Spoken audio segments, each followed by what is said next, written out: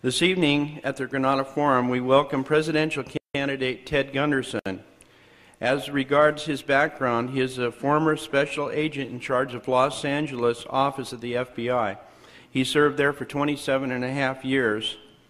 In 1979, he founded the Ted L. Gunderson and Associates. It's a Santa Monica-based firm doing international security consulting and investigation.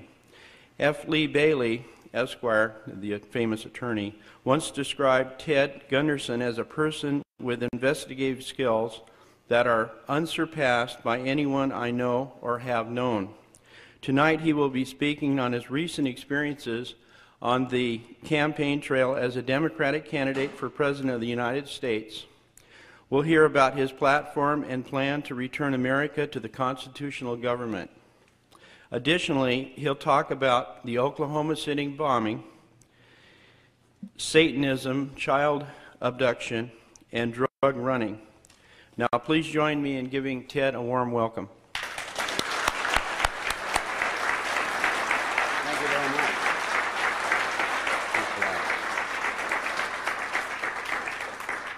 much. Thank you very much. It's a pleasure being here. And, you know, I kind of changed my lecture around driving up here today, and I just prepared something brand new. I'm getting kind of tired of the drugs in Oklahoma City. But maybe we can go into that in the question and answer. In fact, I welcome it. But several years ago, I gave a lecture in Las Vegas.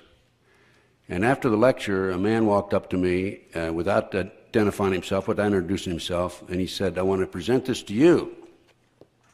I want you to understand what you're combating and what the problems are in this country at the very lowest level and at the highest level, too." And he handed me this book. It's called Pawns in the Game. And this book is written by William Guy Carr, and he's a retired commander. And basically what it is, it's a story about the secret government, the shadow government, the Illuminati. And for a long time I've thought, you know, I think that we should all know about that. And that's something that oftentimes on the radio shows they don't want you to get into because people seem to be afraid of it. And many of the announcers and the hosts don't like to get into too many controversial matters. What do you want me to do? Oh, hold it up? Sure. So what I'd like to do tonight, and we'll discuss those other matters, Oklahoma City bombing and my political career, which so far has been very exciting and very interesting. In the question and answer, if we may. By the way, okay, take it down. Thank you. Okay. How long of a program would we like to have here tonight? Can somebody tell me so I can kind of time it? Hour and 15? Okay. When the bell goes off at 9:15, why, if you want to just get up and walk out, I'll understand. Okay. But let's talk about the Illuminati. After all, based on everything that I've been able to come up with and research, really that's the very essence of the problem in this country today and around the world, really. And it was founded on May the 1st, 1776, by Adam Weishaupt. He was a German, and the basic philosophy of the Illuminati was superior beings with superior intelligence have the right to rule those less gifted because the masses don't know what is best for them.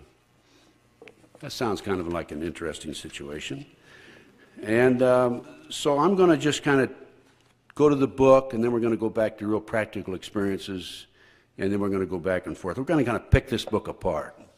I think it'll be an interesting lecture. First time, as I said, I prepared this coming up from Las Vegas, so I told my friend Bob Duffy over here, "Bob, if it's too dry, just tell me I won't give it again, okay?" But anyway, Weishaupt organized the Illuminati to put the plot into execution. The words Illuminati is derived from Lucifer and means holder of the light. Using the lie that his objective was to bring about a one-world government to enable men with proven mental ability to govern the world, he recruited about 2,000 followers. And these included the most intelligent men in the field of the arts and letters, education, the science, finance, and industry. He then established lodges in the Grand Orient to be their secret headquarters. And Weishaupt's revised plan required his Illuminati to do the following things to help him accomplish their purpose. Number one, use monetary and sex bribery to obtain control of people already occupying positions in high places in the various levels of all governments and other fields of human endeavor. Once an influential person had fallen for the lies, deceits, and temptations of the Illuminati, they were to be held in bondage by application of political and other forms of blackmail and threats of financial ruin, public exposure, and physical harm, and even death to themselves and to their loved ones. Now, I became involved in the Jeffrey R. McDonald case. I'm sure many of you remember that case. And that was my first exposure to the Illuminati. Within 10 months of entering the case, I obtained a signed confession from Helena Stokely. The Jeffrey R. McDonald case, is there anybody that does not remember that case? He's a former Green Beret doctor who was convicted of murdering his wife and 2 children. February 17, 1970, Fort Bragg, North Carolina. He didn't do it. October 25, I obtained a confession from Helena Stokely right down here in Westwood in my office. And at that time, she said that Dr. McDonald did not commit those crimes. Those crimes were committed by my satanic cult group. And being, as I've been in the FBI 27 and a half years, almost 28 years, believe it or not, I really didn't know anything about Satanism or about satanic activity. That was my first exposure to it. And since then, believe me, in researching and as a matter of practical experience, I've run across it time and time again.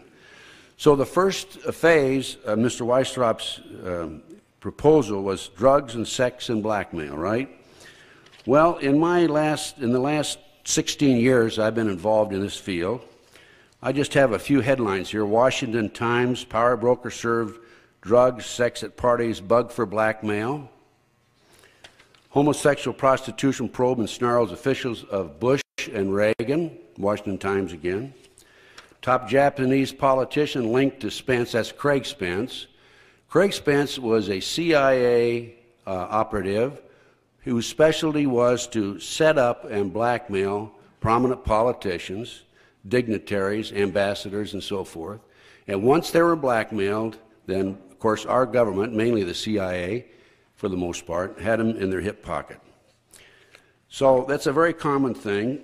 And also, I've run across this situation in the Nebraska case. I became involved in the Nebraska case. It's called the Franklin cover-up in late 1989. And as a result of my investigation and working with John DeCamp, we developed information about the children who were being taken out of private schools in Omaha, boys and girls, by private limousine to Sioux City, Iowa, 120 miles away, placed on private jets and flown to Washington, D.C. for sex orgy parties with congressmen and senators and prominent politicians, governors, and ambassadors. So these kids, some of these children were also taken to the Republican National Convention in New Orleans and also in Dallas, Texas. It's a typical situation. Now, when it comes time to vote on a particular bill, and somebody comes around and says, I want you to vote this way because you remember we were at that party the other day and there was that 10-year-old kid back in the bedroom with you, how do you think he's going to vote, right? And I might mention that the kids all placed George Bush at one of those parties when he was vice president. Our George Bush, which doesn't surprise me, of course. Okay, the next point in question with this, the Illuminati and Mr. Weisstrop's ideas is the Illuminati on the campuses and on the faculties of colleges and universities we recommend students possessing exceptional mental ability, belonging to well-bred families with international learnings for special training in internationalism. This training was to be provided by granting scholarships to those selected. They were to be educated and indoctrinated into accepting the idea that only one world government can put an end to recurring wars and tribulations.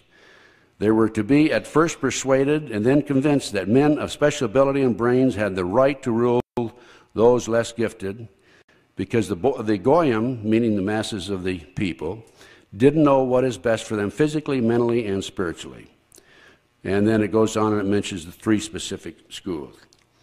And then the third point in his platform was to influence influential people trapped into coming under the control of the Illuminati. The students had to be especially educated and trained, were to be used as agentur and placed behind the scenes of all governments as experts and specialists, so they could advise the top executives to adopt policies which would, in the long run, serve the secret plans of the one-worlders and bring about the ultimate destruction of the governments and religions they were elected or appointed to serve.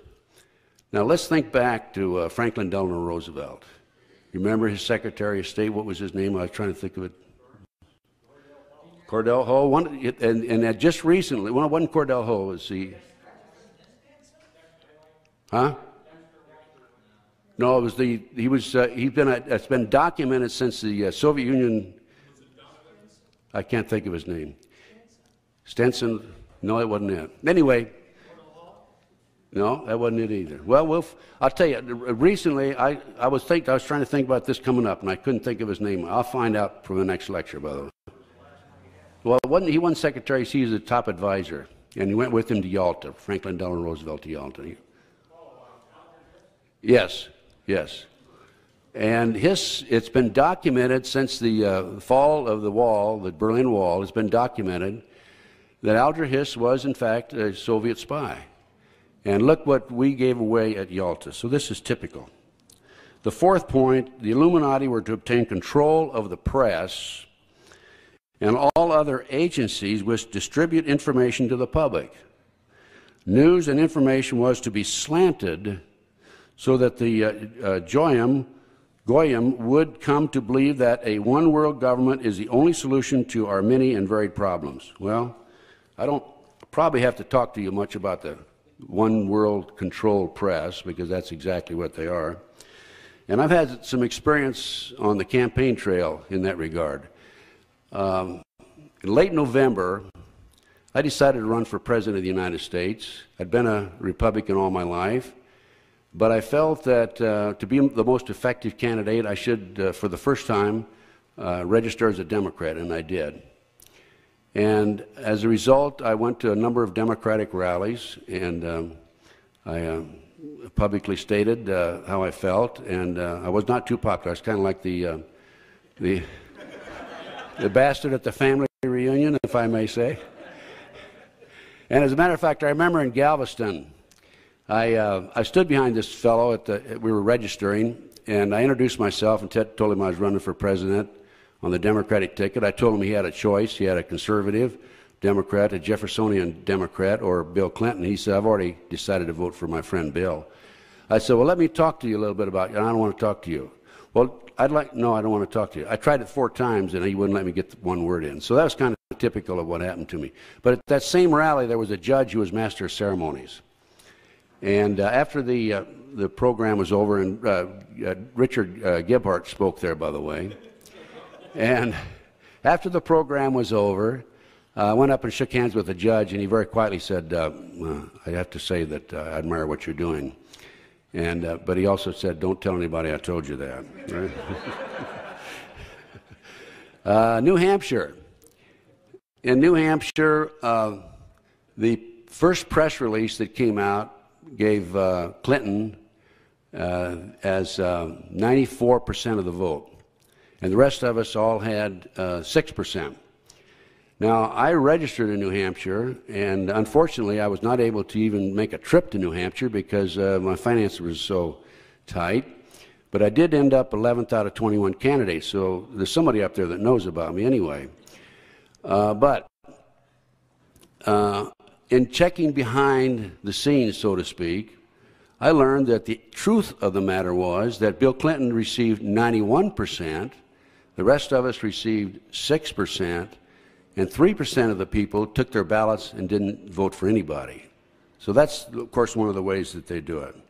Austin, Texas, one Sunday, here a couple of Sundays ago, they had a rally at the state capitol building for the Branch Davidians, and I was asked to appear there as a speaker, make a few comments.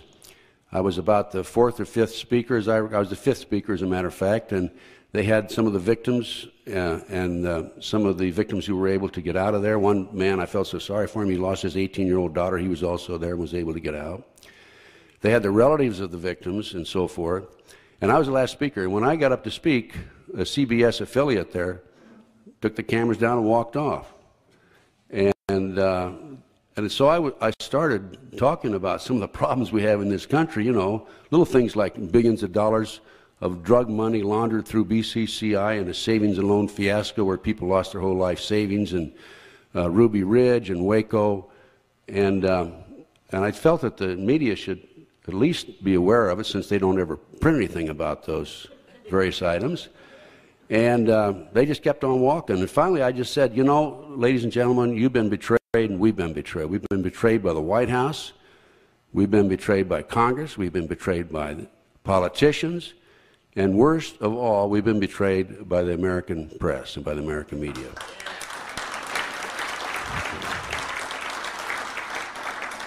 And I pointed at them. I said, this is a perfect example. They were walking off to the left. And they turned around, stopped, and looked at me, and I signaled them out.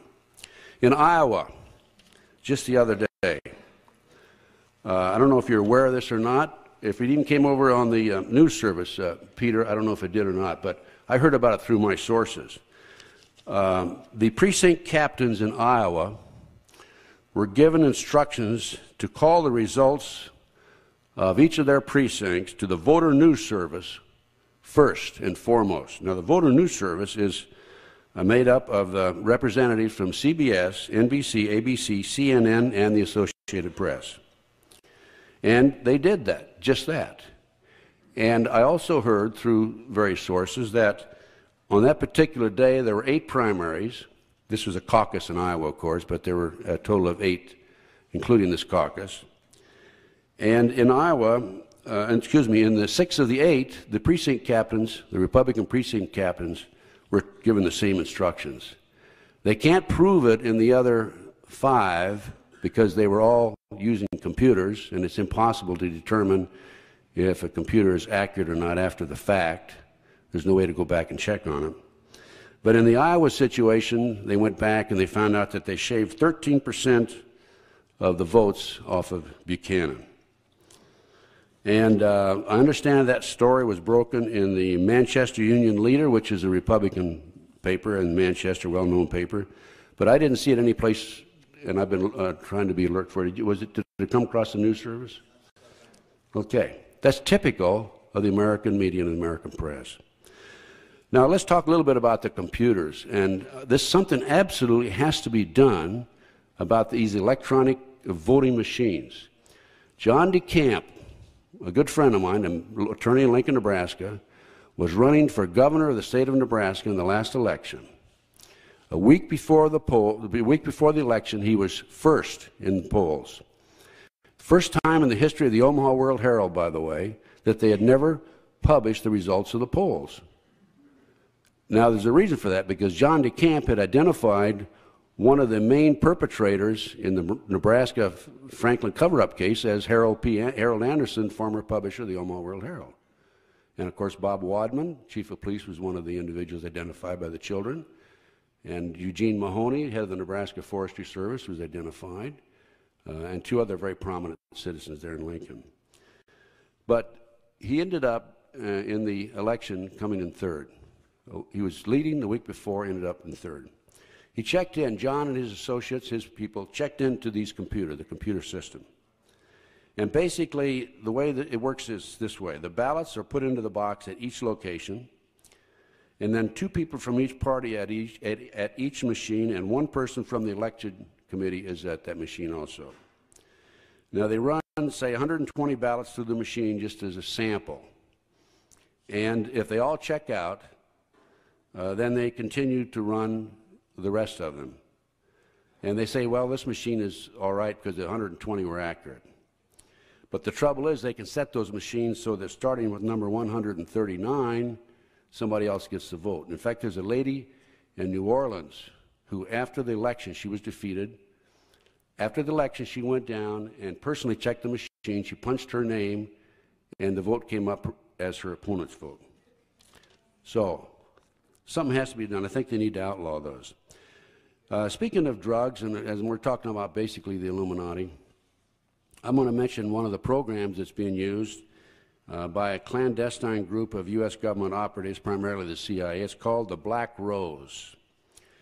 And it has for many years run illegal drugs and arm operations both Southeast Asia via the Golden Triangle and the Middle East via the Golden Crescent, founded by the British socialist-based Russell Trust drug cartel. The Black Rose, current chairman and co-founder, is an individual known as the White Rose, or GHWB, also known as, better known as George Bush.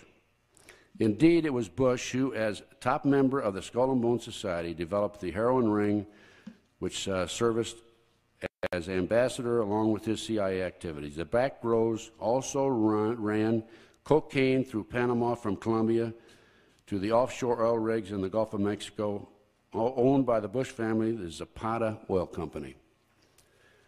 Don't mean to pick on George Bush, but I'll get around to Clinton in a few minutes, okay?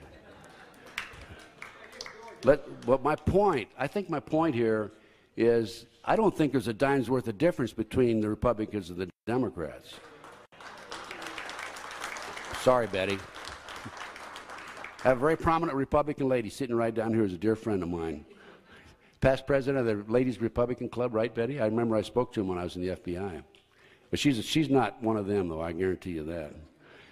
But anyway, well, you know, we really have some problems in this country, and I don't think there's that much difference between Bush, Dole, or Clinton, all the three of them.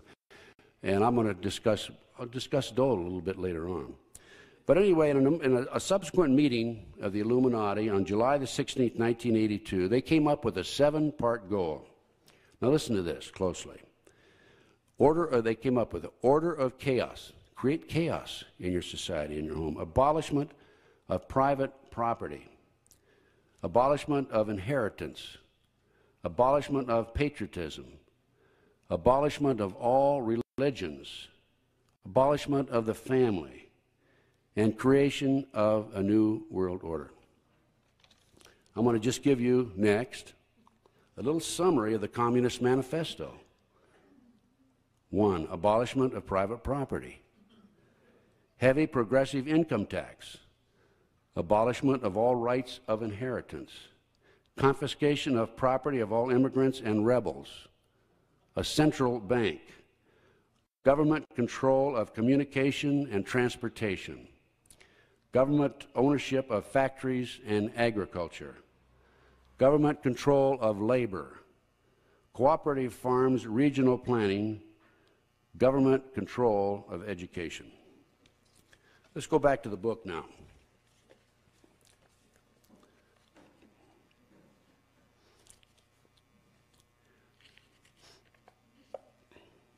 Now, in 1773, when Meyer Rothschild was only 30 years of age, he invited 12 other wealthy and influential men to meet him in Frankfurt.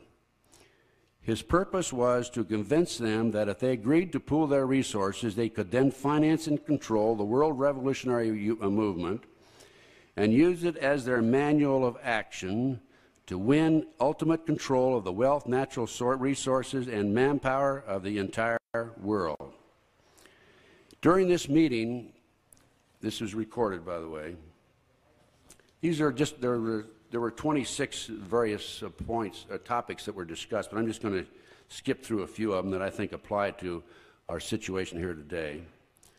And during this meeting, it was discussed, and he argued that the use of any and all means to reach their final goal was justified on the grounds that the ruler who governed by the moral code was not a skilled politician because he left himself vulnerable and in an unstable position on the throne.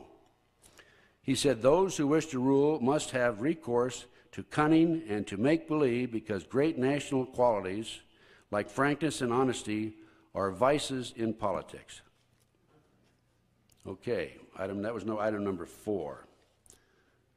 Item number 8. I'm skipping through because it'd be too long if I read them all. Okay.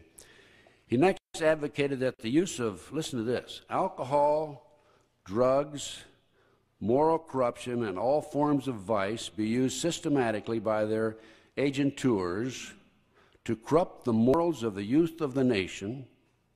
He recommended that the special agenteurs should be trained as tutors, governesses, clerks, and by women in the places of dissipation frequented by the goyim. That's the mass of the people, by the way. He added, quote, "In the number of these last, I count also the so-called society ladies who become voluntary followers of the others in corruption and luxury. We must not stop at bribery, deceit, and treachery when they should serve towards the attainment of our end." So we talk about drugs.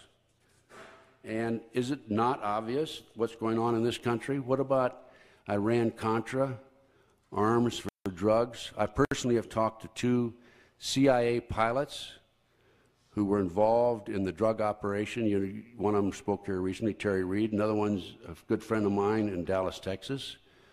And why neither one of these people have been suicided, I will never know.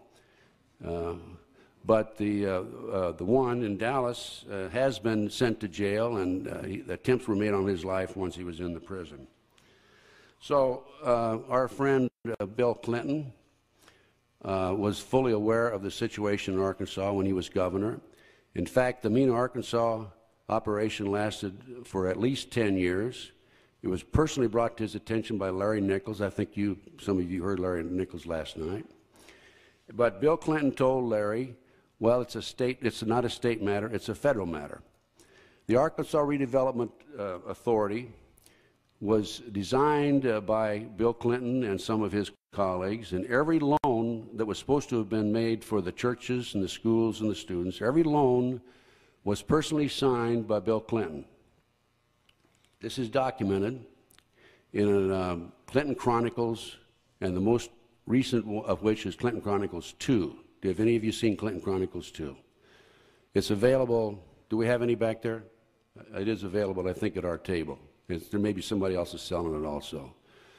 But there's no question about the Mena, Arkansas situation. In that 10-year period, there was not one confiscation of an automobile, a railroad, or an airplane with drugs, and there was not one conviction, in spite of the fact that the governor of the state of Arkansas, Bill Clinton, knew fully well about the operation. The police officers who attempted to investigate the case were either reassigned, and some of Bill Clinton's personal security guards, one in particular, was murdered. And 5 of the security men said that on at least 100 occasions, Bill Clinton was involved with at least 100 different women. In other words, he's a womanizer. As Congressman Dennemeyer said, he's a womanizing, draft-dodging. What was that? Spot smoking. Liar. Pathological liar. Pathological liar. And he should be impeached, and I'll have to go along with that. Now, what about the CIA? Well, I first ran into CIA drug operations and also Army drug operations, again, going right back to the Jeffrey R. McDonald case. I couldn't believe that they were bringing drugs, and I was kind of a Boy Scout, I guess, being in the FBI. It was a good organization then. I was apple pie, Chevrolet, and all that, and very patriotic. I still am, of course. But I couldn't believe that our boys who died for us in the Southeast were being used, their body cavities were used by placing drugs in plastic bags and being brought into this country by Army personnel, top-ranking officers, police officers involved in the Jeffrey McDonald case, at least 2 attorneys. And by the way, this is documented in Time Magazine, January 1, 1973. And then the Nugan Bank was set up in Sydney, Australia, specifically to launder money coming out of Southeast Asia in the 60s and the early 70s. And then we had BCCI. And who's behind this, primarily? The CIA. The CIA. I've talked to CIA agents who told me that we make other terrorists in the country look like a Sunday school class. That we are the most treacherous terrorists active in the world today. The CIA is. I don't know if you're aware of MK Ultra, the mind control program, or if you're aware of some of these other operations that the CIA has. I have a whole list of them. It'd take me 2 hours if I started reviewing them with you. But this is disgraceful. Disgraceful, not only as human beings, but also as a democratic organization and country. We're actually a totalitarian country as far as I'm concerned. Okay, so we have drugs, and then the next item that on the agenda in the book says, number 6, he then admonished his listeners with these words, quote, "The power of our resources must remain invisible until the very moment when it has gained such strength that no cunning or force can undermine it." He warned them that any deviation from the line of the strategical plan he was making known to them would risk bringing to naught the labors of centuries. That pretty well speaks for itself. I think that the Illuminati and this evil element in our society has been very good, mainly through control of the media, in not alerting the American people as to what the underlying problems are in this particular area. And that's all organized. And then item number 9, turning to politics. He claimed, this was at that meeting now, remember? He claimed that they had the right to seize property by any means and without hesitation if by doing so they secure submission and sovereignty. He pronounced, quote, "Our state marching along the path of peaceful conquest has the right to replace the horrors of war by less noticeable and more satisfactory sentences of death necessary to maintain the terror which tends to produce blind submission." Are you familiar with Dianne Feinstein's federal land takeover? Right? I know you are. Are you familiar with the laws that allow our alphabet teams, BATF, FBI, and others, to come in and seize assets?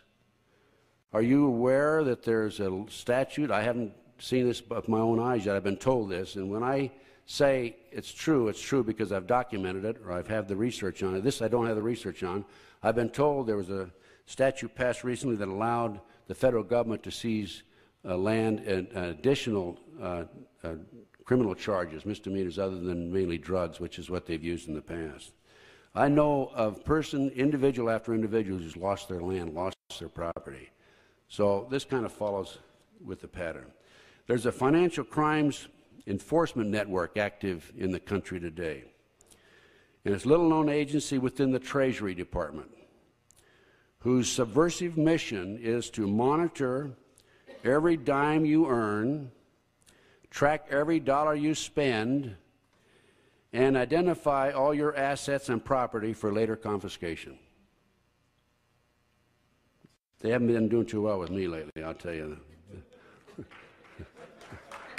That's the way they keep you down and out, is they keep you broke.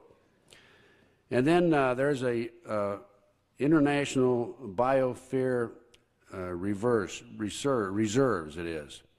In the New World Order, this team for section of land that has been turned over to the World Conservation Bank in lieu of payment of the debt to the World Bank. In the U.S., largely unknown to by most Americans, many beautiful national parks and wilderness are quietly being turned over to the world bankers, the Rothschilds and the Rockefellers cartel, as payment on the national debt. Areas such as Smoky Mountain National Park, these are then cleared of any citizens and zealously patrolled by U.S. Forestry Services. By the way, most recently I learned that in recent years U.S. Forestry Services are now carrying firearms. They didn't used to carry firearms in the old days. In fact, the entire Amazon basin of Brazil is now the property of the Prime Philip of England, who heads the International Biosphere Reserve for the World Conservation Bank. This is happening all over the world, ladies and gentlemen. Item number 11. He next expounded his theories regarding war. In 1773, he set down a principle which the governments of Britain and the United States publicly announced as their joint policy in 1939. Now, wait a minute, this is 1773, and he talked about a war in 1939? This is documented, ladies and gentlemen.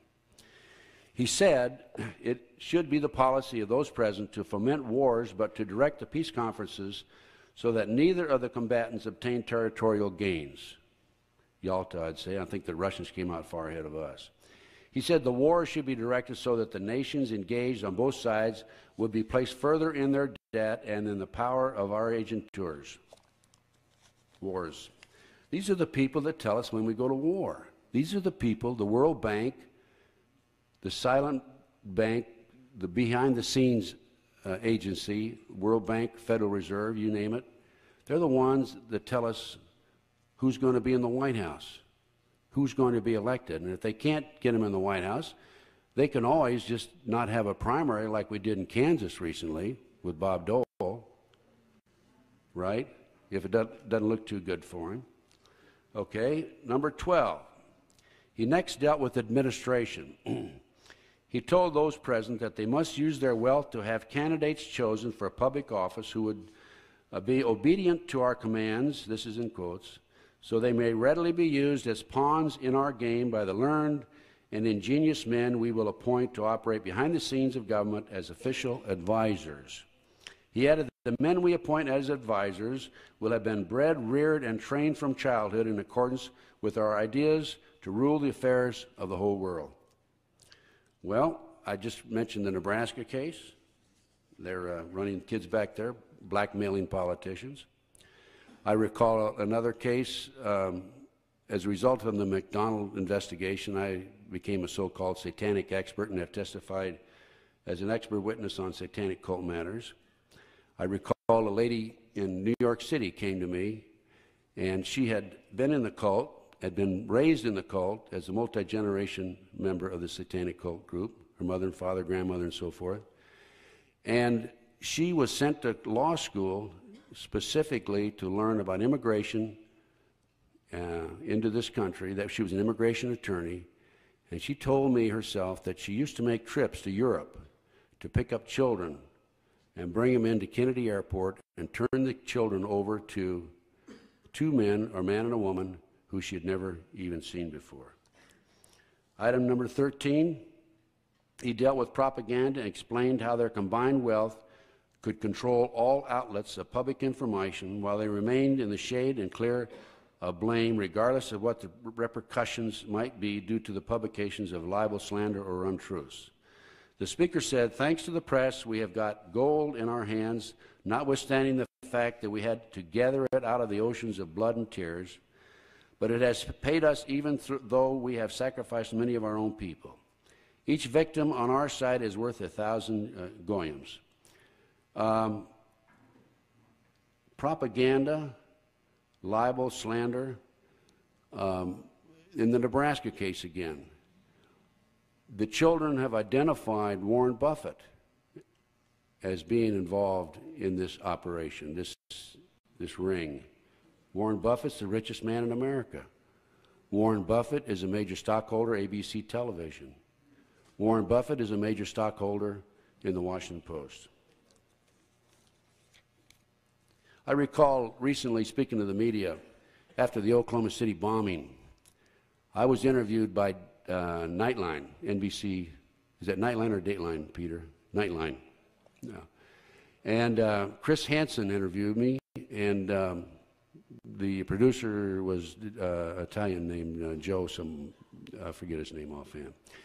Anyway, they had me come over to the hotel in Las Vegas. They came to Las Vegas. And I went over and we sat down, and they interviewed me for 2.5 hours. And they kept asking me the same question over and over and over. One question they must have asked me 10 or 12 times. And I've been dealing with the media for about 25 or 30 years. So I knew what he was doing. He's waiting for me to give the weakest answer or a poor answer or a different answer so that they could discredit me. And this happens to me on a regular occasion.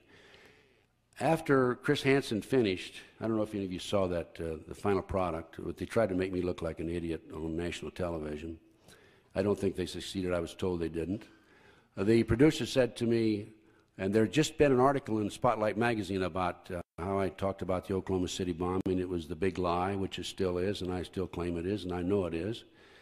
And John Doe 2, by the way, is either a government agent or an operative. There's no question about it. I'll be glad to tell you why I think that later on, the questions and answers.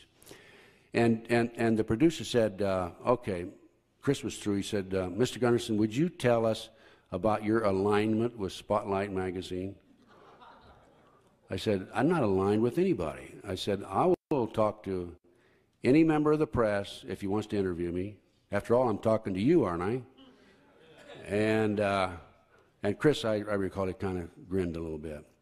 But that was typical. And they were there specifically to try to discredit me, to embarrass me. There's no question about it. The other two people they put on, a fellow named Jackson, who was an ex-con, and the Thompson, I think was the Thompson lady. Van, do you remember the one that said that the Japanese did it? Yeah. They did a pretty good job on that. But then, number 15. He next explained how industrial depressions and financial panic could be brought about and used to serve their purposes, saying, enforced unemployment and hunger imposed on the masses because of the power we have to create shortages of food will create the right of capital to rule more surely than it was given to the real aristocracy and by the legal authority of kings. He claimed that by having their agentur control the mob could then be used to wipe out all who dared to stand in the way. Well, let's think about that. What about all the farms that are being taken away from the farmers in the Midwest? They're going to the big conglomerates. And we're talking about shortage of food. Right now, there's a shortage of food. There's 50 large grain elevators that are secretly hidden in the Midwest that are full of grain from the federal government. The federal government is storing them there. We have a shortage of food for the first time in years. People don't realize that there's only about a 3-week backup in the supermarkets. And Kissinger at one time, several years ago, made the statement, if you want to control the population, you control the flow of food and the food supply. What does that do? If they make us hungry and starving, we're not going to be very good fighters, right? And then, of course, as far as financial panic is concerned, as I mentioned earlier, BCCI, billions of dollars lost, their savings and loan, and so forth. Item number 19.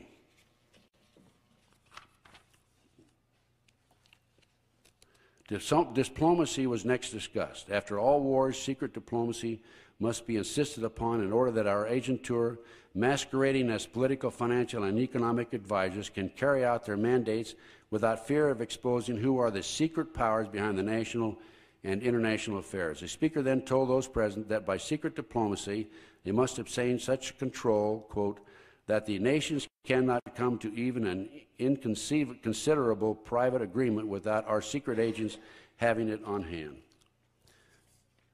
Number 20. The ultimate world government is the goal. To reach this goal, the speaker told them it would be necessary to establish huge monopolies, reservoirs of such colossal riches that even the largest fortunes of the Goyams will depend on us to such an extent that they will go to the bottom together with the credit of their governments on the day after the great political smash. The speaker then added, you gentlemen here present who are economists, just strike an estimate of the significance of this combination. I think that's happening to us today. Are you familiar with the meeting in San Francisco, September 27th, October 1st? Gorbachev, Bush led the charge, Margaret Thatcher was there to establish plans for a global civilization. Here's a newspaper article to that effect. Number 21, economic war. Plans to rob the Goyams of their landed properties and industries were then discussed. A combination of high taxes and unfair competition was advocated to bring about the economic ruin of the Goyim as far as their national financial interests and investments were concerned.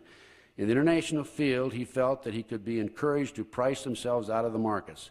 They could be achieved by the careful control of raw materials, organized agitation among the workers for shorter hours and higher pay, and by subsidizing competitors. The Speaker warned his co-conspirators that they must arrange matters and control conditions so that the increased wages obtained by the workers will not benefit them in any way. What about NAFTA and GATT?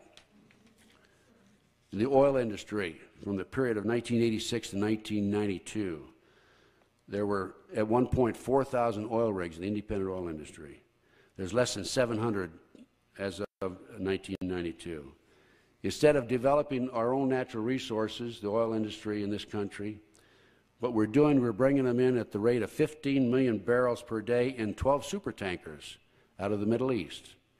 And George Bush and his family, the Zapata Oil Company, own a number of those supertankers. I've been told also by a CIA informant that they're not only bringing oil in those supertankers, but they're also bringing drugs in those supertankers. In the 26 years, from 1946 to 1971, the U.S. trade surplus, I emphasize this, surplus, $98 billion, economy grew at the rate of 4.8% per year, the national debt rose $148 billion.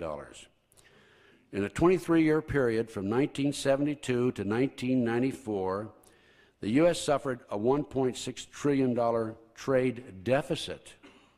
Economy grew 3.8%. The federal debt soared an annual rate of 3,200%, more than any preceding 26 years by $4.3 trillion.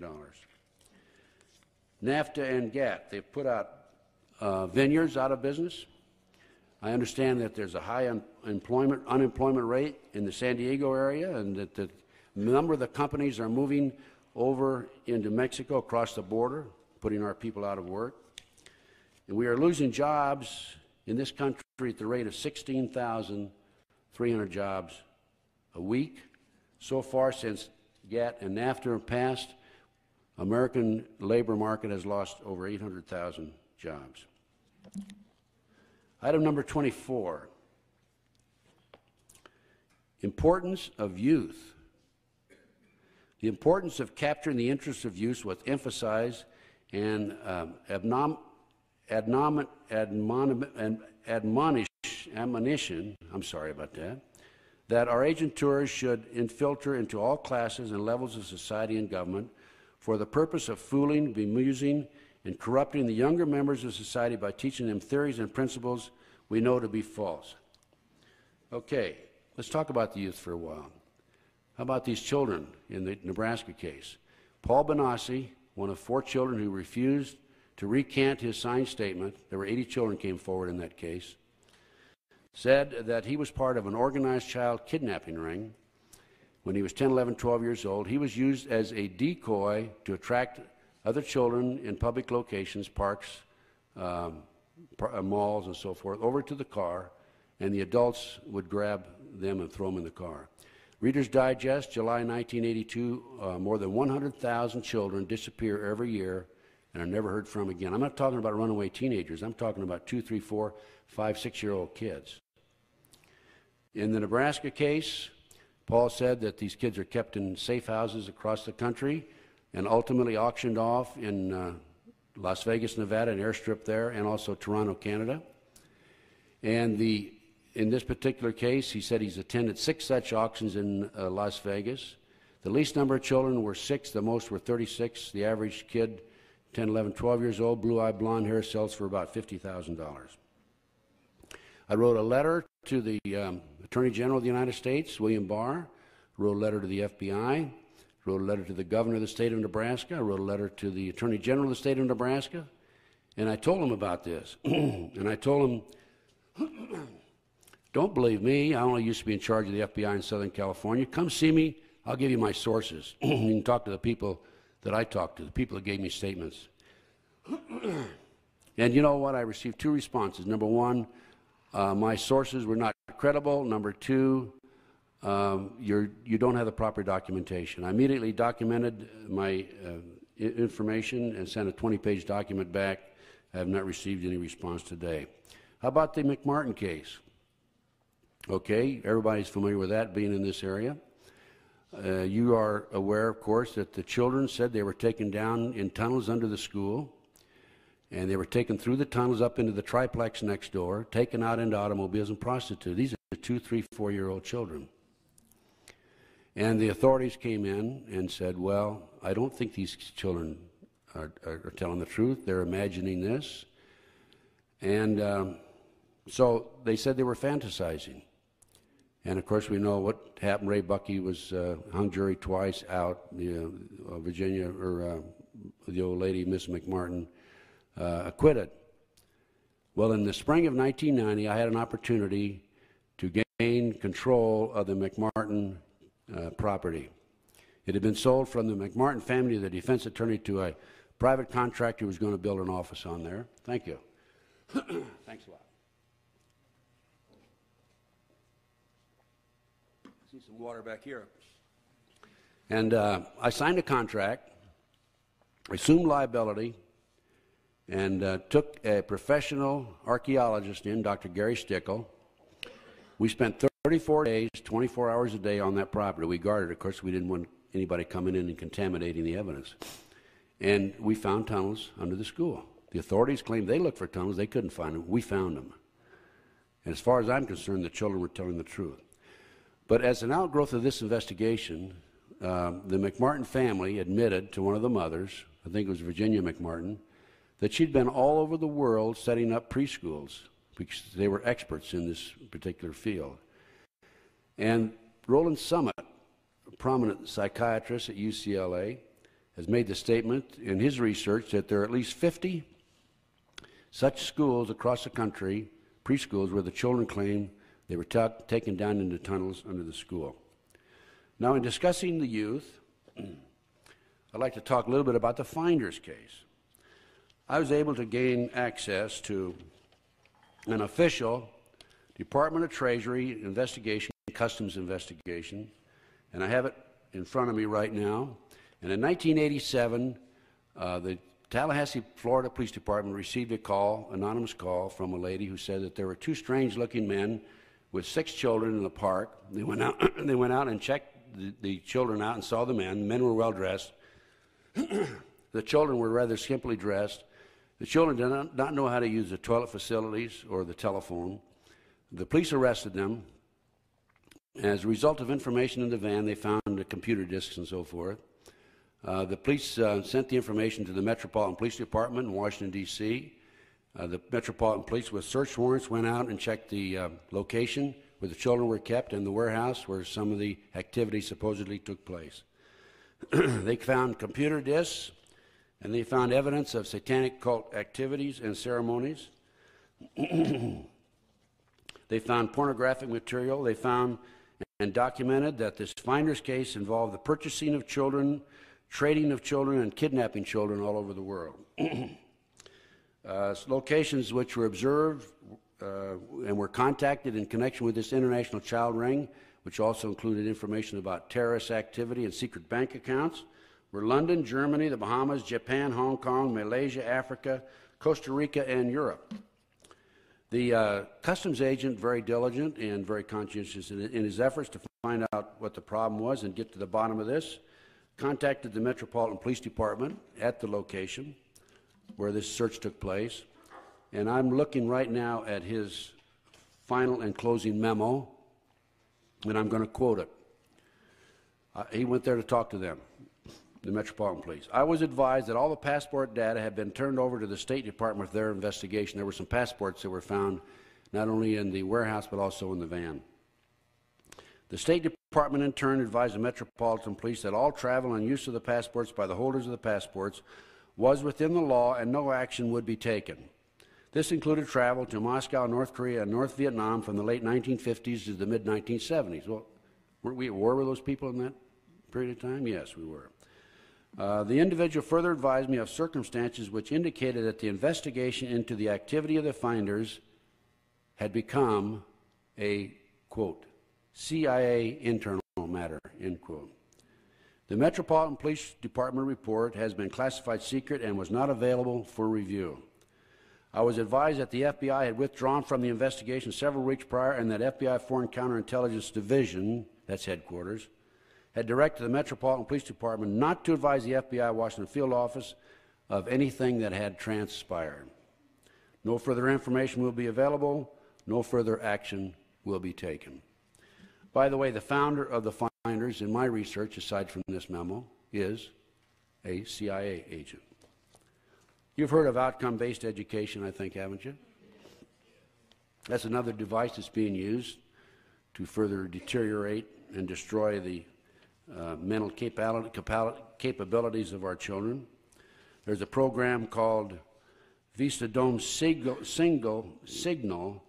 It's operating about 6 cycles away from the harmonic of the nation's power lines and specifically phase modulated to the exact frequency of all U.S. TV networks. This powerful and sinister mind control and behavioral modification signal is beamed to override all television programming 24 hours per day. And in subliminal fashion, bypassing the conscious mind into the TV viewer's living room. This is all coordinated by the National Bureau of Standards in Boulder, Colorado. For complete details of what the video drone signal ultimately does to those people most sensitive to it, see the movie Viderdrome, I guess it is. Videodrome. It's thanks. This is in long handwriting. It's based on science fact, not science fiction. Have any of you seen that movie? You probably heard about this before then, huh? Here's an article about during the last 18 months, the government has been storing hundreds of tons of grain and other foodstuffs in some 50 secret underground facilities around the country. There are certain grain storage areas that are empty on a regular basis to the extent that there's hardly any grain available to the general public. Chips in the brain. This is a CIA operation. I have the documentation on it here. Project Gray Van, which is a super secret plan initiated by President Bush in 1991 to forcibly eliminate all Americans and other individuals who have been determined to be active opponents of the New World Order. Military personnel highly trained in quick combat techniques such as SWAT team tactics will be sanctioned to enter into a town or city and using computer listings locate those who are classified as dissidents to the New World Order. And there he is back there in the corner, right? I didn't think he'd bring a uniform tonight. And exterminate those people quickly and be gone within an hour or so. Are you familiar with, let's see, cybernetic organisms, I should say? Everybody should go out and buy one, I'm sure. How about using organisms? I'll get it right, okay. A human being who is part machine and fully automated as created secretly by NASA for deep space missions. I have documentation on that also, and a number of other CIA programs. How are we doing on the time? Oh, we got an hour and 15 minutes. I got 15 minutes for questions. Huh? Hour and 50? 15? Okay. Okay, and then 15. Okay, the anti-terrorism legislation, I've said it publicly many, many times. This will create a situation that will deteriorate and destroy our constitutional rights and civil liberties. Let's go back to the initial writing of the bill. It was done under the Bush administration, set on the shelf. It didn't pass. One of the authors of the bill made the statement people have to be killed before this will be passed. We had the World Trade Center bombing in 1993. October 28, 1993, New York Times and LA Times. An operative, this is documented in this article, an FBI operative in talking to his FBI handler made the statements and documented the fact that the FBI knew about the bombing that was to take place and did not prevent it from happening. I don't know about the rest of you, but when I was in the FBI, our ultimate goal in a case of that type was to protect the victims at all costs. We would never have allowed anything like that to happen, a bombing to have occurred. And then there were 6 people killed, $500,000 in damage. 1,000 individuals were injured, and the anti-terrorism bill did not pass. So along came April 19, 1995, and it is alleged that McVeigh and Nichols were involved in the bombing of the Oklahoma City building. I contended right from the beginning that that was an incident created by this evil element, criminal element, within our government in order to pass the hasten the passage of the anti-terrorism legislation. I'm sure you're all very familiar with the latest developments, search without search warrant. The President can label the groups as terrorists. Illegal taps are legal as long as the police felt that they were acting in good faith. Firearms sold today used in a robbery or a situation later on, 5 years, 6 years now, can result in the person who originally owned the firearms from going to jail. Seizure of assets, secret evidence, you would not necessarily face your accuser in certain circumstances, and so forth. And you're familiar, I'm sure, since you are a well-educated group, with the survey that was taken at the Marine Corps, 29 Palms. 1 out of 4 GI said they would shoot their fellow Americans if they did not give up their firearms. Are you aware there's a bill in Congress for a United Nations tax right today? Before Bush left office, he signed a treaty that would allow us to send our troops to overseas in the event of insurrection overseas, and foreign troops to come into the United States in the event of insurrections. And I have in front of me a Department of Army memo dated 29 August 1994, Army Draft Regulations on Civilian Inmate Labor Program. Enclosed for your review and comment is the Draft Army Regulation on Civilian Inmate Labor Utilization and Establishing Prison Camps on Army Installations.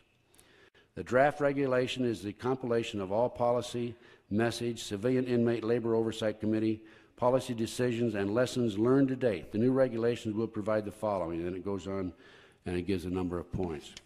Let's see, we're in California. We're going to have Ukrainian troops.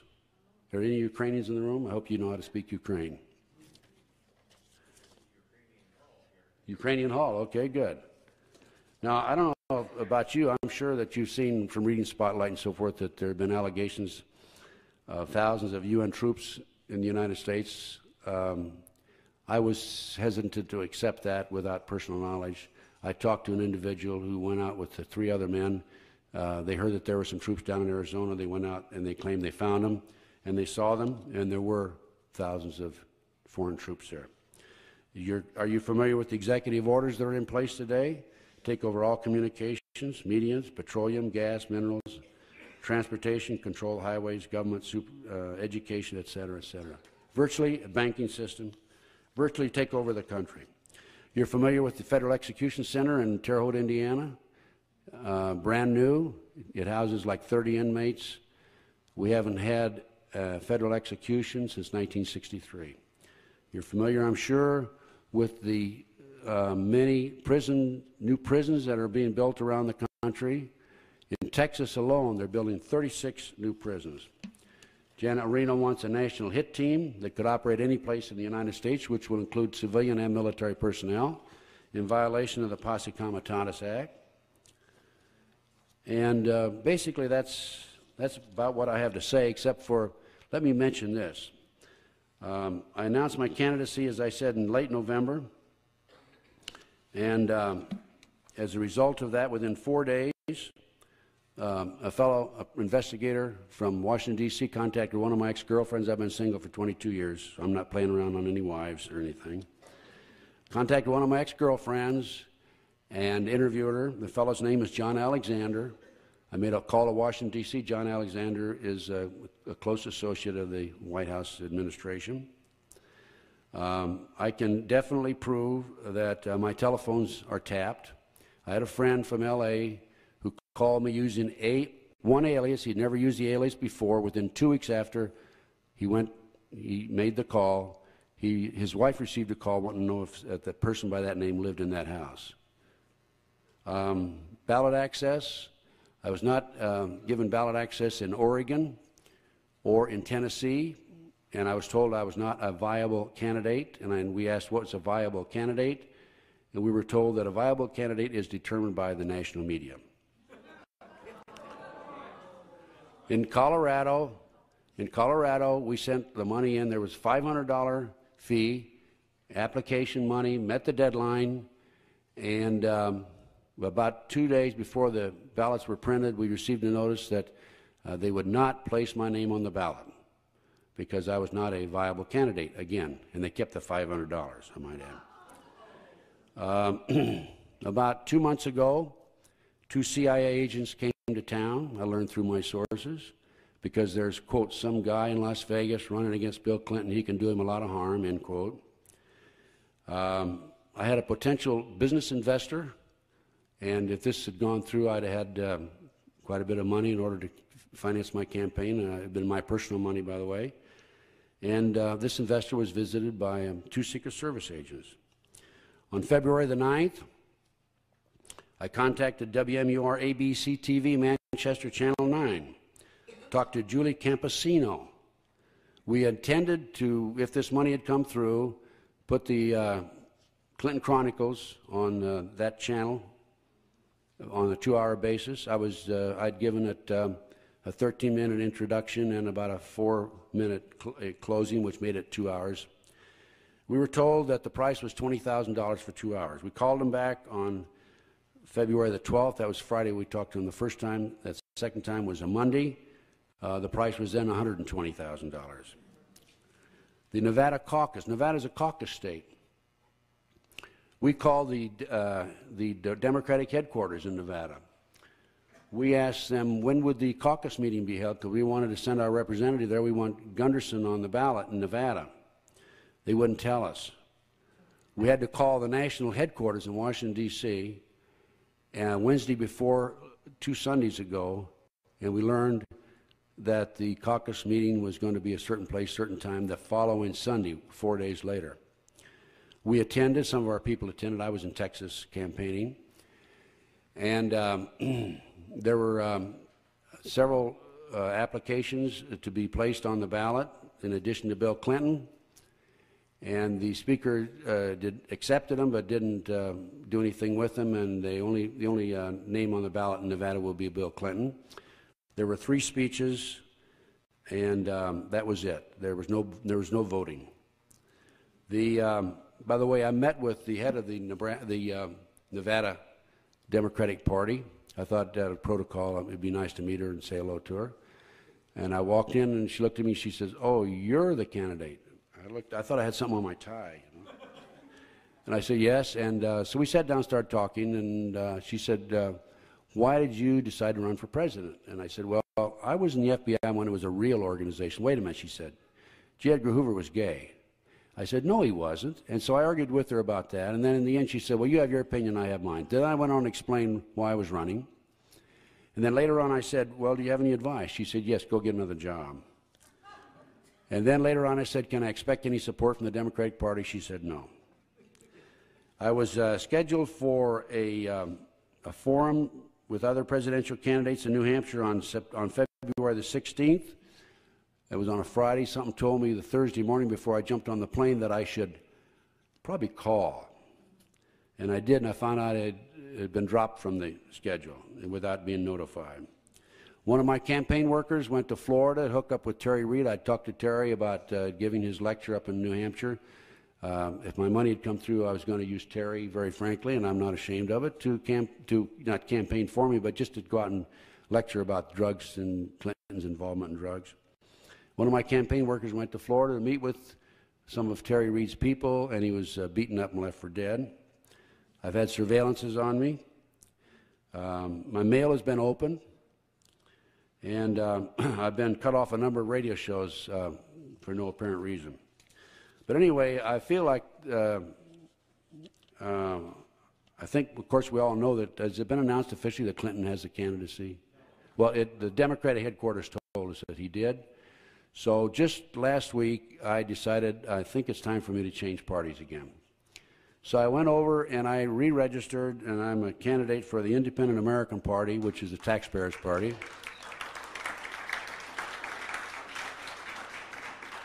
And I'll tell you, I don't know if you see my platform, but it's identical with the Independent American Party platform. It's identical. I don't think there's much on there that you don't have, that I don't have, if that's who you are out there. So I think it's fair, and I'm going to help them register as many people as I can. Probably be going to Arizona in another week or 10 days to help down there. It's important that we establish candidates at all levels, state, county, and the precincts and the districts. So now, in closing, I'd like to mention I ran across this book, and it's a dynamite book. I didn't author it. I've written the book, How to Locate Anyone Anywhere Without Leaving Home. And I had an opportunity to talk to Galen Ross Sr. when I went through San Marcos, Texas. And he has a brand new book that's called Who's Who of the Elite. And it identifies the members of the Bilderbergs, Council on Foreign Relations, Trilateral Commission, Skull and Bone Society, and the Committee of 300. And it's a little expensive. It sells for $30. But I'm telling you, I think it's worth it. And what I think you should do, if you have the $30, is buy this book and sit down when you watch television, look up these names alphabetically, and I think you'll be surprised to learn how many of these people are in positions of authority and influence. Anyway, that's my time. Thank you very much. You might hold it up? Yeah.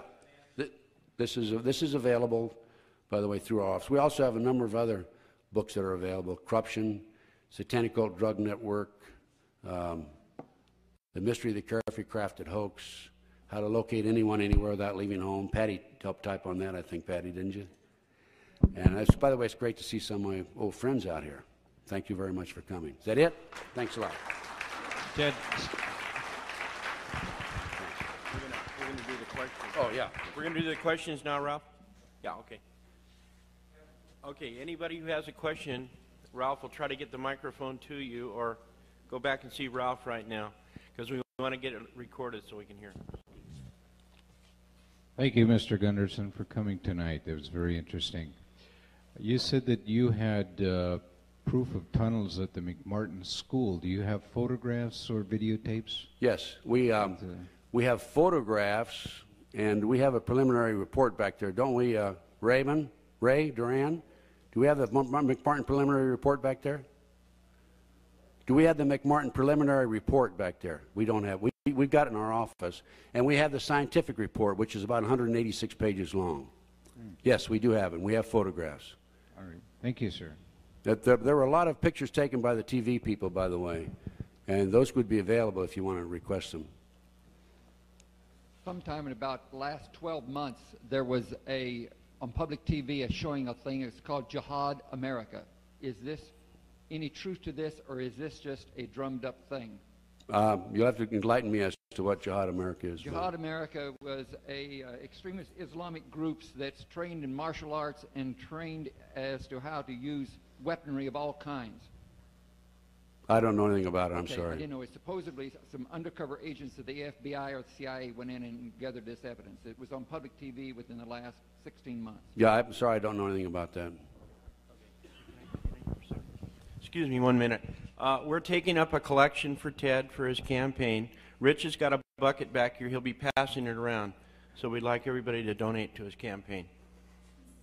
Hey, thanks a lot. Well, that's great. Yeah. That'll pay a few telephone bills, I hope. Yes, every time that there's a proposed piece of gun legislation, you'll have an incident where somebody will kill a bunch of people. And all of a sudden they'll point and say, this is the reason we need to have this gun legislation. But every time they investigate these incidents, they find invariably the person that perpetrated the killings was on Prozac or some kind of a psychoactive drug. Do you have any information on that, or could you enlighten us about that? Yes, I can. I have a paper about 3 inches thick of all the various CIA programs, and one of them includes mind control and people that are trained to go out and create these incidents and hasten the passage of anti-gun legislation. Yes, sir. Are you familiar with this FBI criminal espionage investigation of the CFR? Yes, I am. Being foiled, okay. Mm-hmm. Yes, I am. Are you selling that back there? Oh, no, I just, this is part of my collection. I just wondered if you had any information. I'm familiar with that. Yes. Okay. Yeah, and one of my old buddies in high school is a member of the CFR, by the way. He quit speaking to me the last time I ran into him back at the hometown. Yes, Peter? Yes, okay, that's a good idea. My phone number in Las Vegas is 702-262-6410.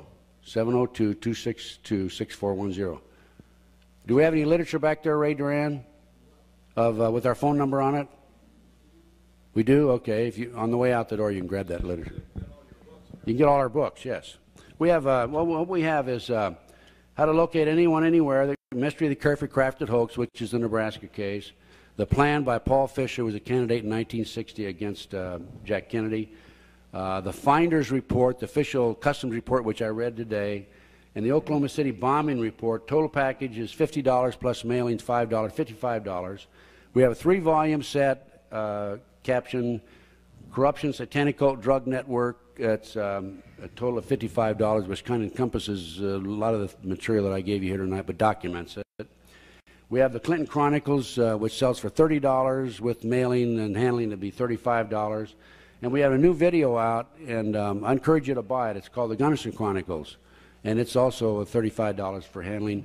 And we have Suzanne Harris. Is Suzanne here, Peter? No, she's not. Oh, Suzanne Harris, very prominent attorney from the Law Loft. I'm interviewing her for 30 minutes. We're talking about legislation and treaties that have been passed and handed on down, and looking toward the goals of the New World Order.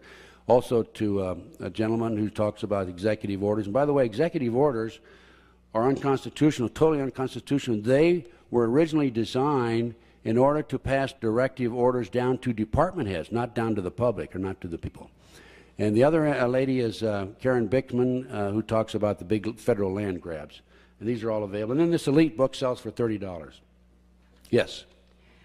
Ted, you faxed to me a step-by-step plan to return to constitutional government. Mm-hmm. Well, I went out and made copies of that. So if anybody's interested in having Mr. Gunderson's plan to return to constitutional government, here's a step-by-step on how to, with information number and fax number at the bottom of the sheet. And I made plenty of these copies at the back of the room. And I want to make a personal comment here. At great personal sacrifice, Ted has been traveling around the country, and it's not been easy for him. Now, irregardless of realistically whether he wins this presidency or not, he is performing an invaluable service to us patriots, educating people. Thank you. Thank you. Hey, I realize it's a long shot. I realize it's a real long shot, but and if we could get a good man up there, I'm going to keep running. By the way, I'm going to run right up to the end. I hope that means the campaign. By the way. I'm going to run right up to the end, but if somebody as a constitutionalist steps forward and I think he's better than I am or can beat me, I'll step aside for him. It's very, very important, critical that we get somebody in the White House and get rid of these people that are throwing these things down our throat and destroying our whole civilization. By the way, I have something on my platform nobody else does, and that is to get rid of the Federal Reserve System. And furthermore, get rid of the IRS, get rid of the Department of Education.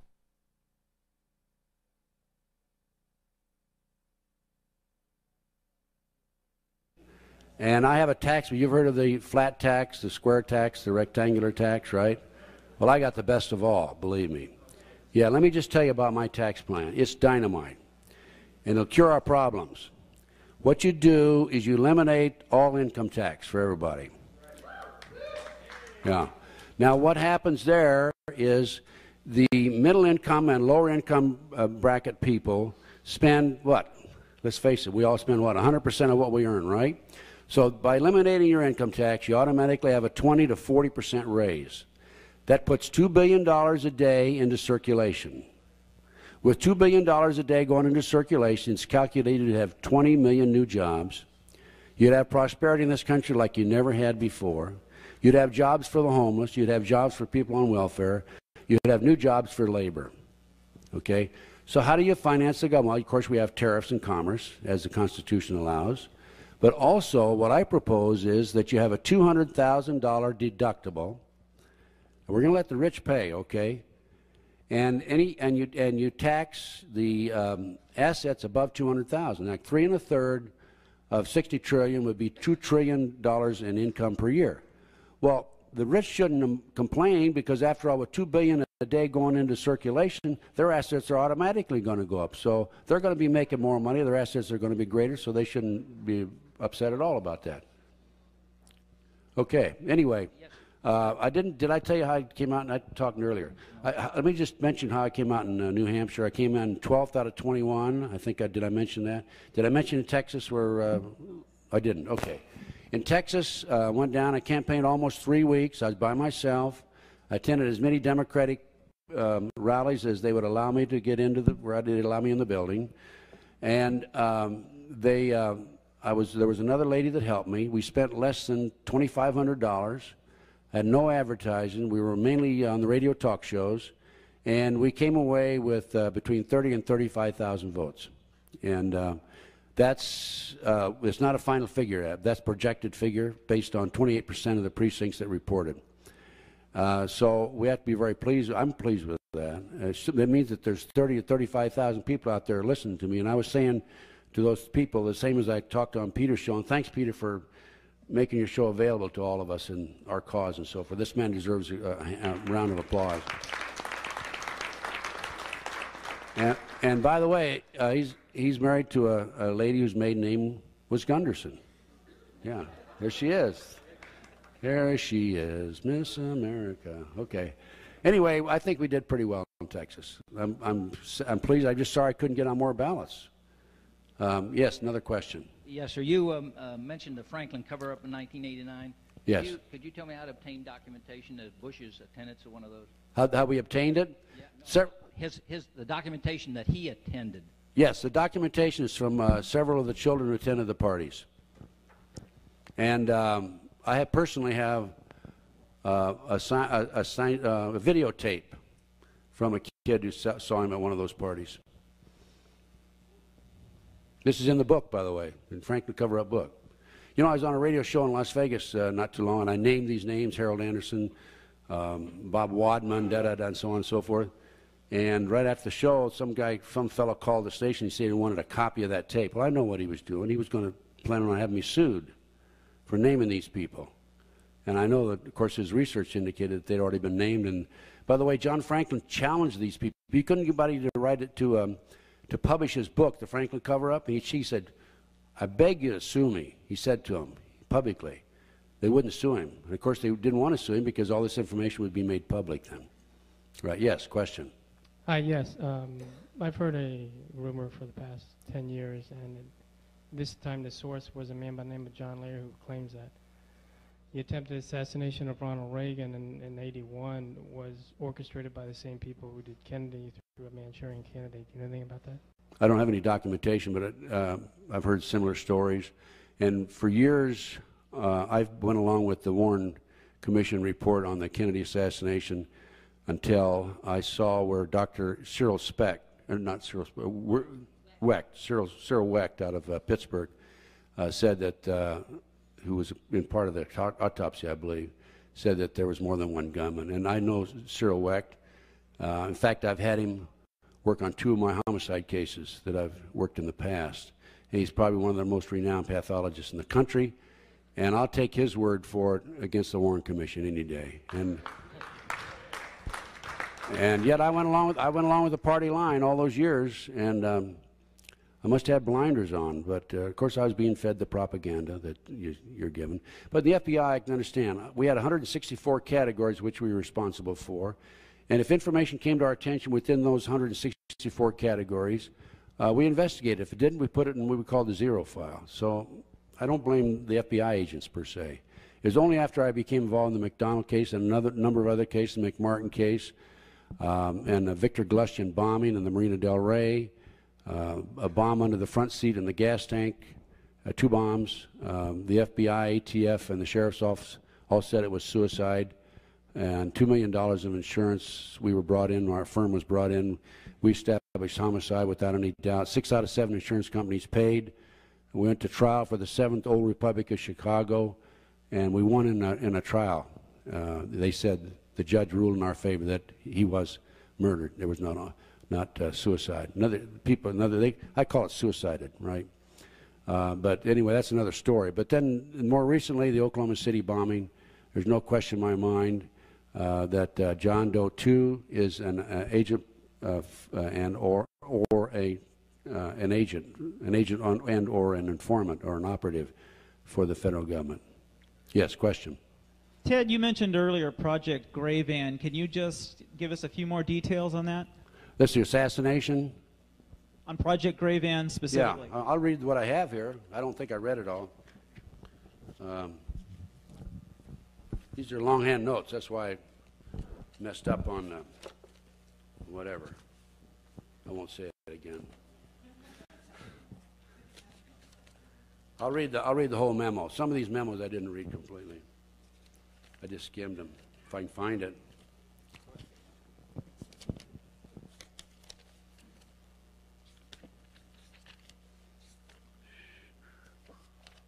Project Gray Van is a super secret plan initiated by President Bush in 1991 to forcibly eliminate all Americans and other individuals who have been determined to be active opponents of the New World Order. Military personnel highly trained in quick combat techniques such as SWAT team tactics will be sanctioned to enter into a town or city and using computer listings locate those who are classified as dissidents to the New World Order and to exterminate these people quickly and be gone within an hour or so, moving from city to city in such a manner as to not leave much trace for local authorities to follow. The plan is to claim these people eliminated were involved in drug dealings and that it was merely part of a drug war and to keep the information out of the news media. That's all I have on it. Now, let me just mention one other thing. I met with a CIA agent not too long ago, and we were in a restaurant, and he was filling me in on some information, giving me details about CIA activity, and he started crying. And he told me that for years he thought he was solving a problem, and all of a sudden he woke up one day and he realized he was the problem. And he said that of all the horrible things that he's done, and I know he's killed people, he said it's really starting to bother him. He said he has splitting headaches constantly, he can't sleep at night, and he's really, I don't know what's going to happen to him. I told him he had to go see a psychiatrist. But there's two groups in the CIA. There's the good old boys who realized that the orders they were given were not of humanitarian and in the best interests of those of us who we consider ourselves Christians. And then there's a new kid on the block. And the old-timers are working diligently and are in competition with the new kid on the block. And these are the young guys out of college and so forth who are doing all the professional assassinations and the killings today. And there were two, I think CIA is like the mafia. Once you're in, and you're never identified. But two of them have told me that we're the biggest terrorists in the world and the biggest drug dealers in the world. Yes, question. Yes, thank you for coming. I have a comment and a question. By way of personal experience, a couple of years ago, I did attend an American Independent Party convocation for purpose of, it was more like a business meeting, and there was definitely pro-skinhead white supremacist literature on the table for distribution and pickup, so I want you to be cautioned to keep your eyes open for that kind of stuff. You don't want that mud slinging on yourself. No, I appreciate that. Okay. They've called me other things already, so it doesn't matter. Clinton put out the word I'm a homosexual. Yeah, you need to distance yourself from that kind of stuff. Okay. Secondly, question: do you take Michael Riconosciuto to be credible? Absolutely. Spotlight last year printed a story that where he was quoted through you as saying that was my bomb. Do you take that as a true story? Absolutely, meaning that he developed that bomb. Okay, so you stand by that? Yes. I'll be. You also believe that he was on the October surprise flight, and also that he was. Let me answer that first question. Inslaw. Let's come back to those last two questions. Okay. We know it was. We know the bomb. We have the contract number. It's manufactured by Dyna Nobel in Salt Lake City. We have written a letter to the Department of the Army asking for details based on the contract number. We have not received a response. I just can't understand that, by the way. Yes, that's there's no question about that, in my opinion. And what was the other question? Well, he also said that he was part of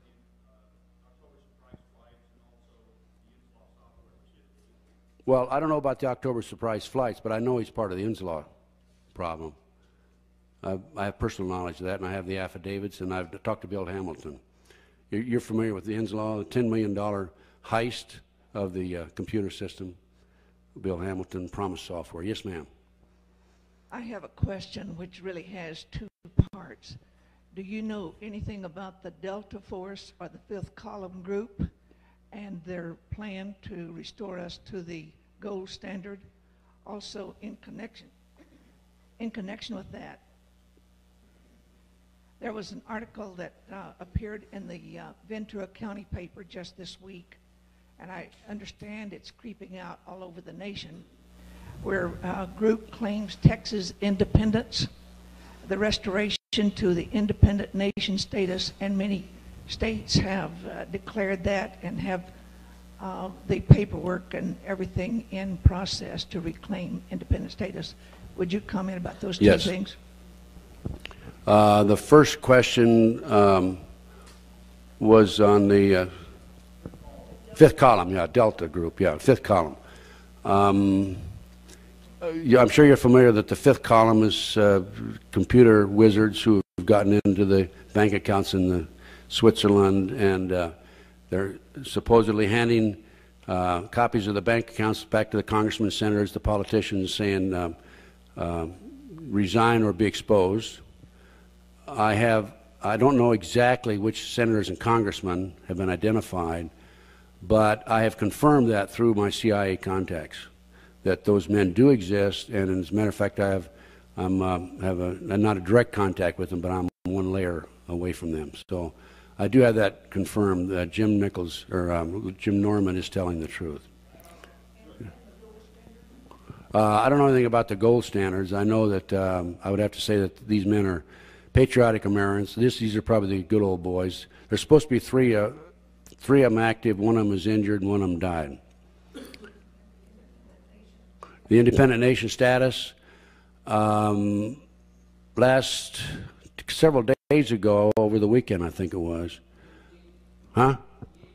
18th, 2,000 people marched on the state capitol and demanded that Bush vacate his office in Austin, Texas. And another 2,000 joined them and went on over to IRS and told IRS to get out of the state of Texas.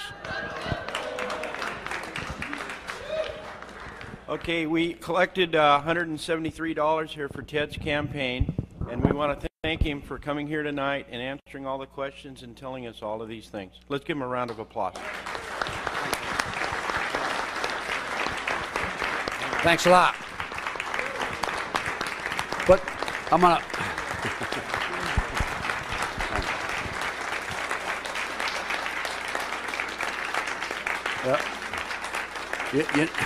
Thanks a lot. You've seen this, and you've seen this. And what are the others that they do? I forget. But Bill Clinton goes like this every once in a while. Well, mine is this, right? Thank God we're all free. Let's hope we can stay that way. Ted, yes. We've completed the audio, but we got some more questions, so you want to hang on just Sure, a few minutes? I'll stay all night. It doesn't matter. I'm just driving back to Las Vegas. I got gas money. Mr. Gunderson, since you were with the FBI, I just want to know if there were some underground naval bases in the east and west coast, if you know anything about them, and maybe in the island of New Georgia. I've heard about them. I don't know anything about them. I understand that we have an oil reserve in Bakersfield. There's a lot of controversy up there that the government's selling it off, and it's the oil reserve for the naval fleet. Anybody know anything about that? You heard that? The dome or something? Yeah, I don't know anything about that. I'm sorry I don't know anything about the underground naval. Sorry about that.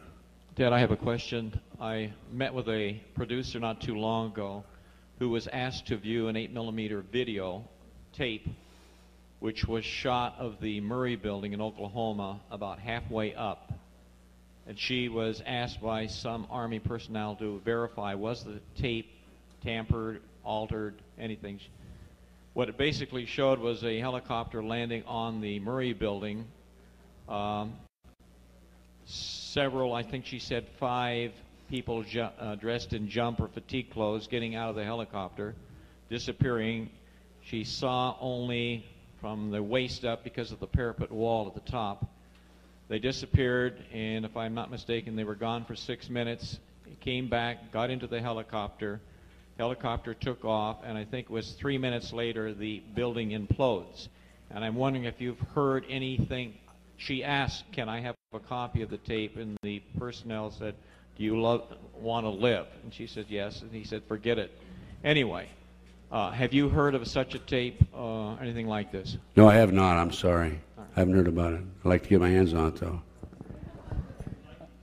Yeah, I would just like to comment. In this paper that's at the back of the table, the Reality Press, we have a pretty good coverage of the Texas Republic.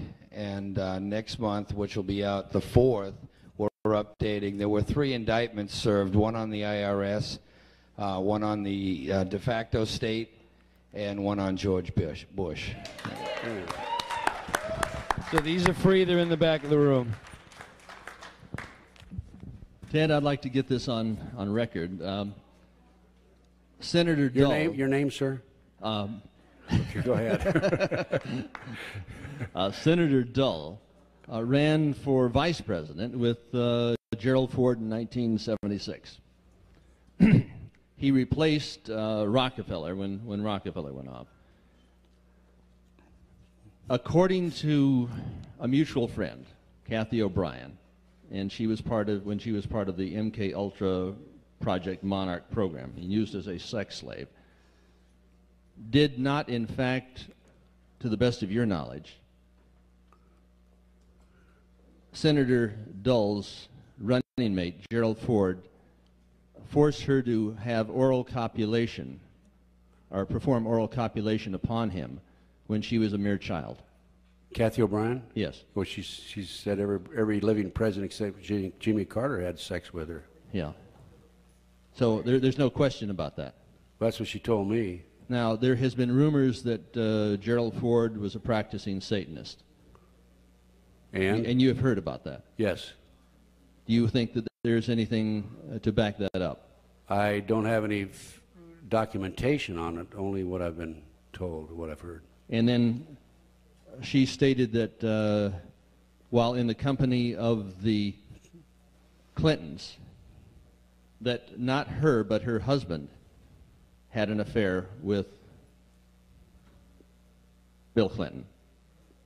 Is that correct? Yes, she mentioned that. She said that. Anal intercourse or something of that nature. Right. Or oral copulation. That's what I understand. And still one other thing, that Hillary Clinton was interested in her, the shape of her vagina, or there was some mutilation. And I know this all sounds rather bizarre, but this is a very bizarre and very true story.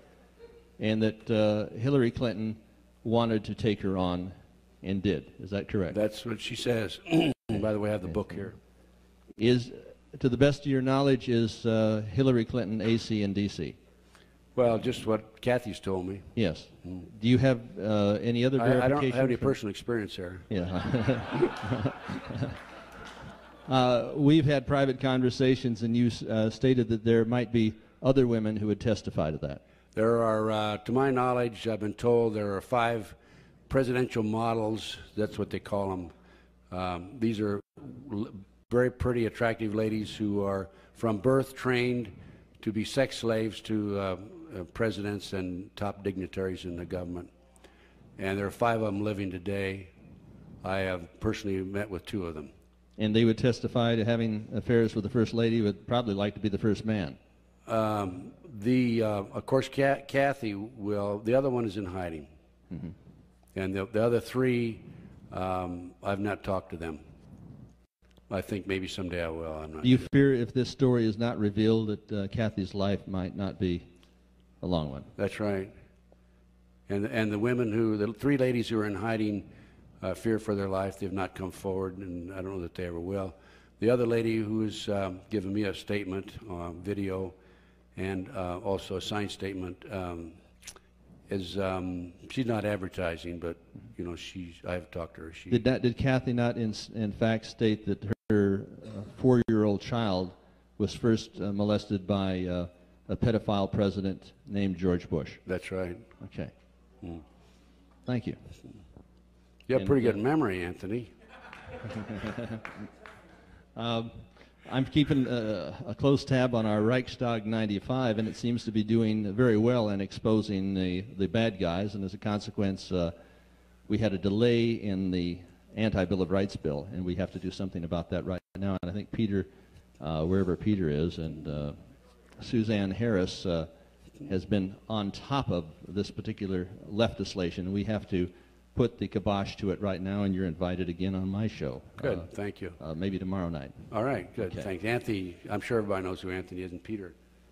Peter and Suzanne Harris are great Americans. They've done a fabulous job at the Law Loft, researching and so forth. Yes, sir. Another one of our biggest problems in this country is the fact that we have a corrupt judiciary system. We have a Justice Department who will only stand up for the government and is not interested in justice for the people, only in keeping the government out of trouble. We have judges that can't be sanctioned in any way. This is not constitutional, but they seem to have been able to make up their own code to keep themselves from being prosecuted. I'd like to have your feelings on this. Yes, I've seen it time and time again in the last 16 years. First with the Jeffrey McDonald case, Judge Dupree, there were 24 motions entered by the defense, and all but one were denied, and there were 8 entered by the prosecution, and all were accepted by the judge. Evidence was destroyed, evidence was altered. I have a summary of that case. I think if you haven't ever read it, I'd suggest that you call my office and we'll get a copy to you that just documents corruption right from the beginning. And that judge, no question about it, was very partial and prejudiced against Dr. McDonald. That was an Army drug cover-up. There's no question about it. I've seen it also on a number of occasions in cases that I've worked where you have child custody cases. And the perpetrator, or the one who molests the kid, oftentimes is given the child over the straight and the honest parent, even though it's proven that the honest parent is the one that should have the kid. Yes? Well, it seems to me that if we don't get the judiciary straightened out, we'll never be able to bring any of the government officials under any scrutiny and get any problem solved in this country, as they'll just keep on going and covering it up, and it goes on infinitum. That's right. Some years back in research, there was indication from my research that the entrance into the underground cities is through the petroleum buildings in each city.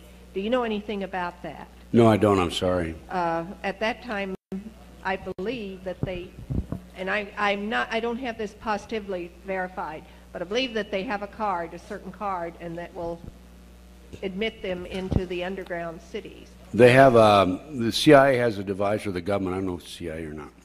Okay. They can go through solid rock at the rate of 5 miles an hour and build a big tunnel.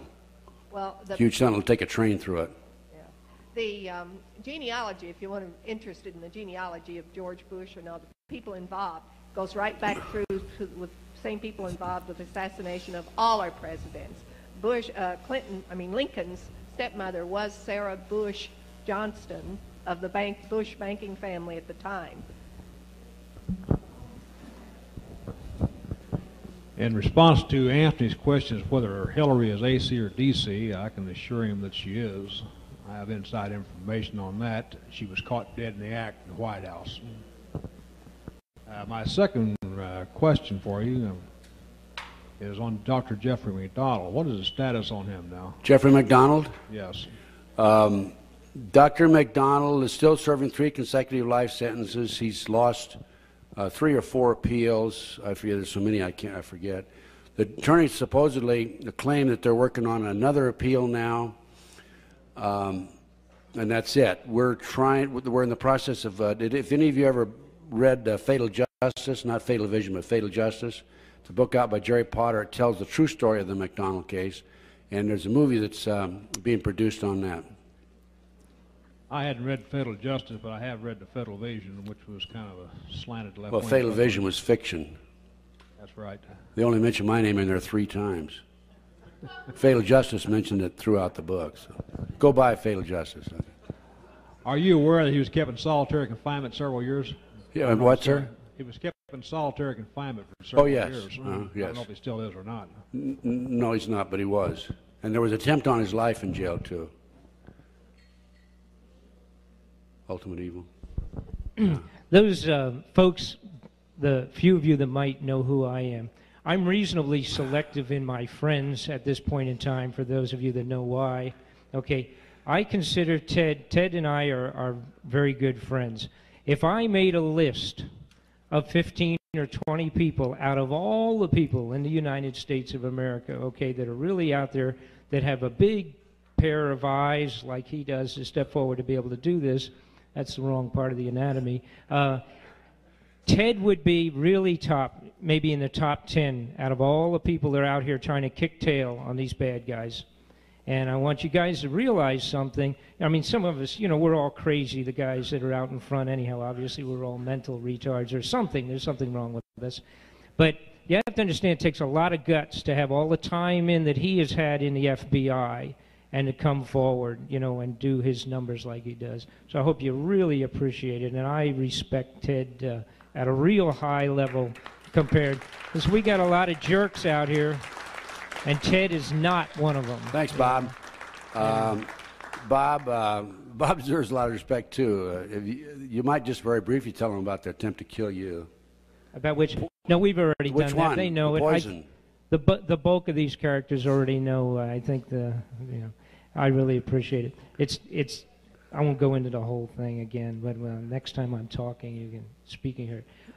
Most of these are all friends, Ted, so I guess they're filled in. Listen, on the Riconoscudo thing, this gentleman asked about Riconoscudo and his veracity and whether he's straight up or down or not. Many years ago, in 1988, I was directly involved with the Inslaw investigations. And Riconoscudo was directly involved with making the alterations on that stolen computer that Edwin Meese and Reagan's people were involved with. That's all straight up and down. I would say that Riconoscudo's information is probably 98% correct, and the 2% would only be an error. I think he's completely straight, the same as Ted does. Thanks for coming by, Yeah, Ted. thanks. Yeah. Thanks, Bob. What? Oh, one more? Okay. Just a quick question for Ted. In my readings regarding other former federal government employees, CIA operatives and military intelligence guys and stuff, a lot of them are afraid to come forward and talk because of the secrecy agreements they've signed and subtle threats that are made against, you know, their pensions and in many cases, you know, out-and-out threats. And I was just curious if you've had any of that kind of pressure on yourself. Yes, I have. Actually, I've never divulged any secrets that I knew when I was in the FBI. Everything that I've told you tonight I developed after I left the FBI, so I don't have any obligation to keep it quiet. Also, I was asked last fall by the Society of Former Special Agents of the FBI to explain why I have made certain critical remarks of the FBI, and they specifically directed my attention to 6 or 8 statements I've made publicly, including that the FBI is corrupt. And so they said either recant or resign, and if you don't resign, we're going to expel you. And I took every statement and I documented when I made it and where the documentation was. I furnished it along. I submitted a document about 4.5, 5 inches thick to back up my statements, and I haven't heard from them since. I'm still a member of the Society of Former Special Agents of the FBI. But in the letter, I told them, I said, it's very obvious to me that this inquiry was directed by the FBI itself and not by the Society. And I said, ensure that the FBI itself receives a copy of this response. Okay? Now, in the Oklahoma City bombing, I immediately furnished the results of my investigation to the FBI, to our inspector, to Stephen Jones, McVeigh's attorney, to ICI Explosives in Dallas. Immediately furnished it to him.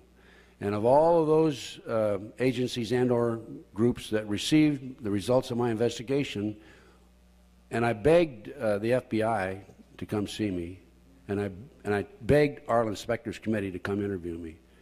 Of all of those, only Stephen Jones investigators came and interviewed me.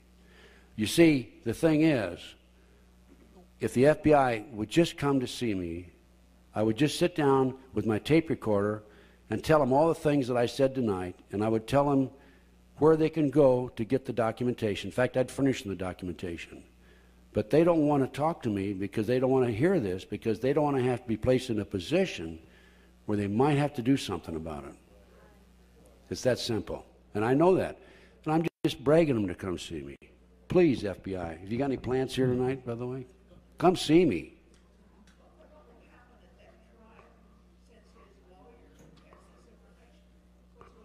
I don't know what's going to happen. I have no way of determining that at this point.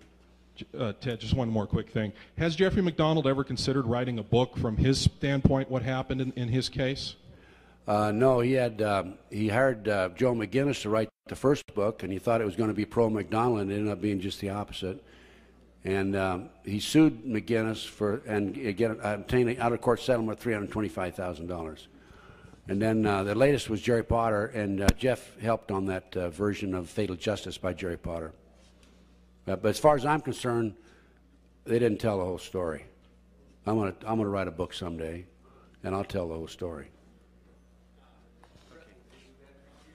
Okay, this closes our program. Let's give Ted a big hand for all the wonderful information and taking a stand like he has. Thanks a lot, folks. Enjoyed being here. For anybody who wants a